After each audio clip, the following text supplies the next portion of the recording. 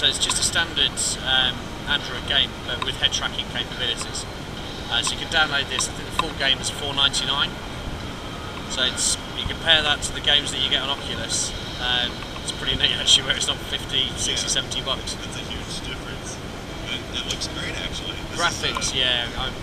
And that's, if you think about it, this hasn't been developed for our headset. And what we're hoping as part of the result of CES actually is people will start developing them and morphing their games across. It's built on Unity as well, so it can take Unity. I've played a couple of.